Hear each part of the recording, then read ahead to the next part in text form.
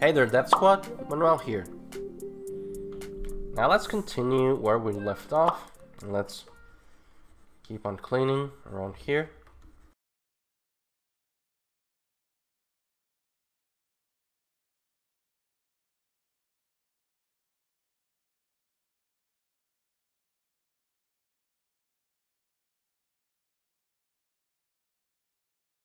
One of the reasons why I'm cleaning that up and not leaving the grunge like that, it's because I want this asset to be a little bit more appealing to whoever is viewing it on the game.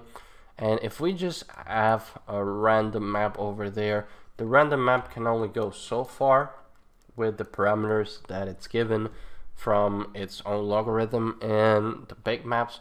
But we need to always give the assets our own personal touch. So every time I use procedural maps a lot when I'm here in Substance Painter, but I always like to add my own personal touch to them. So I never just throw in a procedural and let it be. I always try to add my own little touches here and there.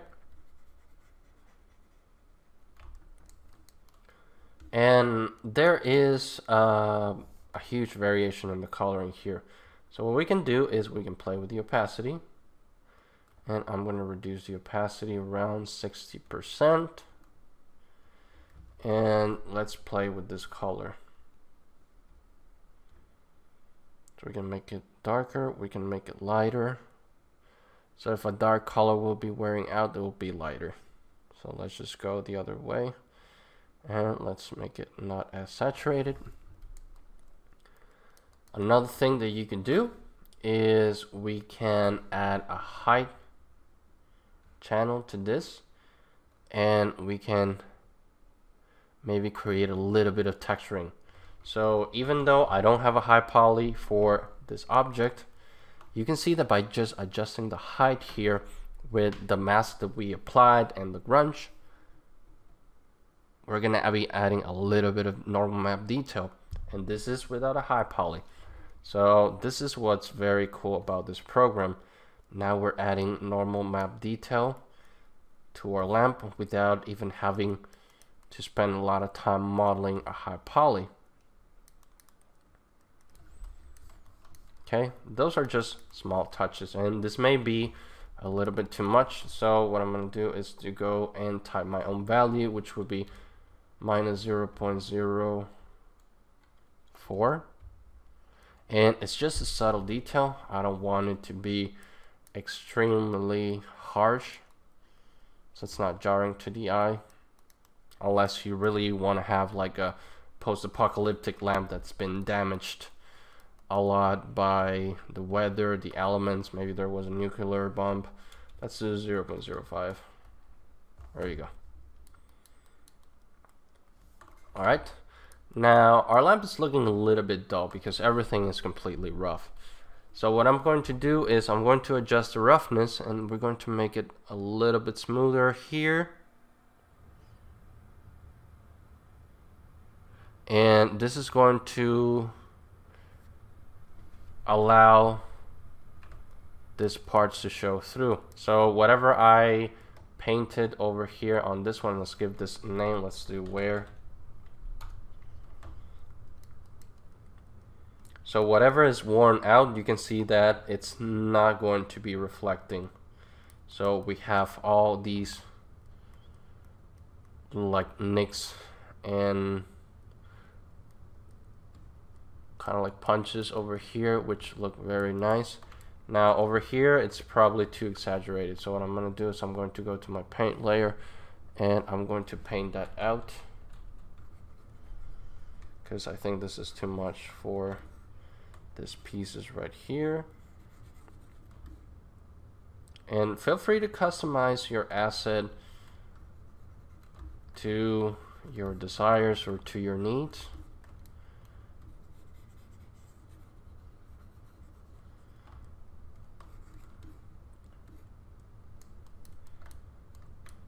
Okay, I'm just gonna go here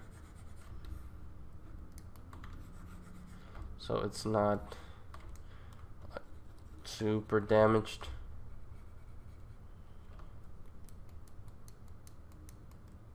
Okay. And if you want, you can even add a second layer type. So let me duplicate the base color again. You can create your new layer if you want to. It's just duplicating the base color, it's easier. I'm gonna name this metal layer. We're gonna be using the metalness part of this. Now, you're gonna see the metalness have a value from 0 to 1. However, metalness was created to be a Boolean value, not a float value. So an item is either dielectric or metallic. That's the opposite of metallic in the PBR workflow, dielectric. So you either have 0 metallic, which means the object is dielectric, or you have 100% metallic, which means the object is completely metallic. Having values in between will make your engine not react to the map as it's supposed to be in real life. So if you want to make a more high quality asset, I suggest you stick in between the two. It's either metallic or not metallic. So we're going to make this layer metallic. We're going to change the color to something a lot lighter. And we're going to play with the roughness.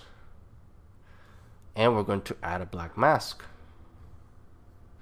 Now, instead of adding a procedural here, because I want these metallic worn parts in very specific places, I'm just going to paint them myself.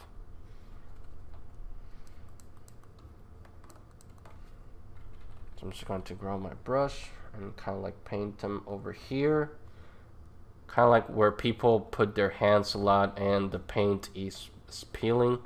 So right now I'm using a very big brush, and I'm going to switch back to a smaller brush later on. So let's say this is where people kind of like post their signs, put their hands on, maybe bang on it a little bit. Sometimes people will do that to lampposts, and we'll just kind of switch around, and we're going to take away from that mask a little bit so it's not as uniform.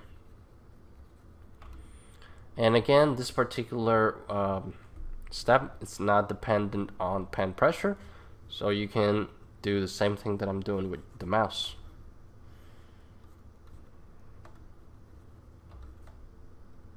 Okay, let's adjust the roughness, maybe make it over here, just so it's a little bit more notable.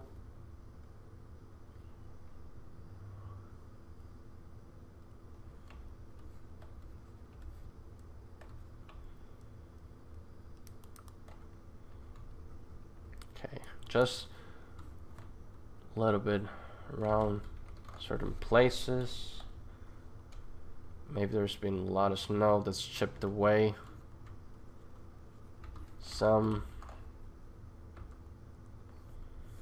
And if you maybe want to have kind of like a rusted look, let's just change this into the reds.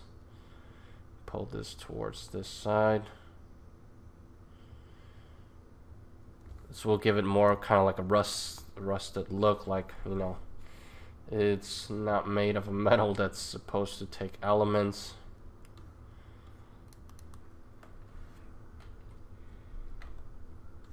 And again, if you want, you can add a procedural map to this part of the tutorial. I just want this rust spots to be in a very specific position.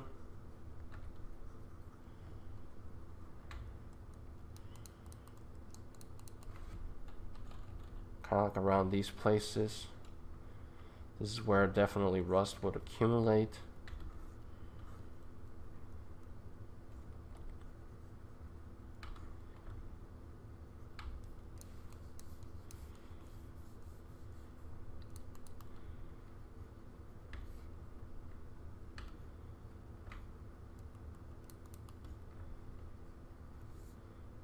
Maybe that red is way too strong. Let me just reduce the saturation a bit. There you go. And let's pull it this way. Yeah, texturing is all about looking at what's going on and just add in some changes. There are no set rules here, is what looks good. I would suggest using reference for this part as well.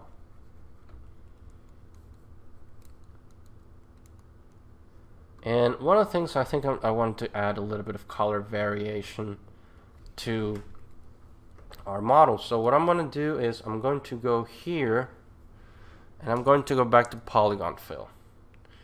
Now we are already in polygon mode, so I'm going to just drag a rectangle over the TP tops. The reason for that is because I want to make these another kind of metal. So because I don't want our lamp to be just one single color.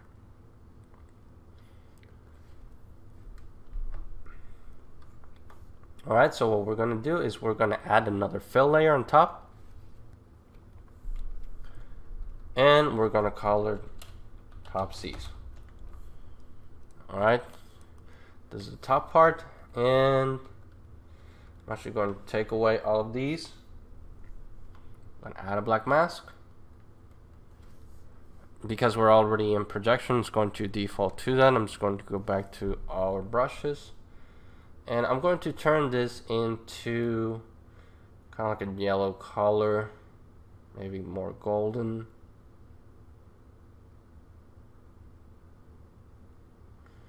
A little bit more saturated. And let's make it metal. Yeah, let's make it metal. So we are going to do our mask. We're going to go back to polygon fill. We're just going to fill those polygons. And we have our tops are going to look a little bit different.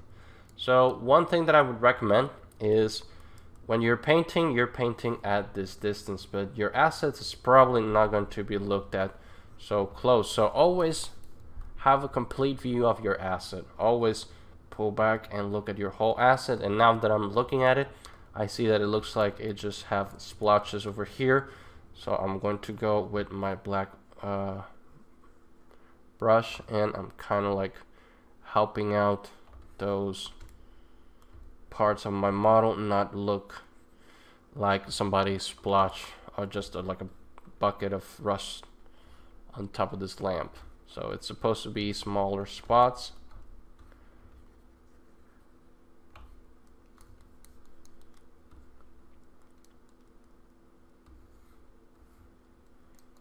I'm just checking out all parts of my lamp, making sure that everything looks okay, that we have everything over here. Let me look at the roughness of this. Let's add some roughness to it, and let's make it because we never should make this as mirror like. Let's pull it back this way. Okay, that way it's not the reflection on top, it's not as strong because it's just a subtle detail to change the way our lamp is looking. And now that I'm seeing, I'm going to actually desaturate this color a little bit more. So I'll go this way, so it doesn't contrast a lot with what's going on. It's just subtle details.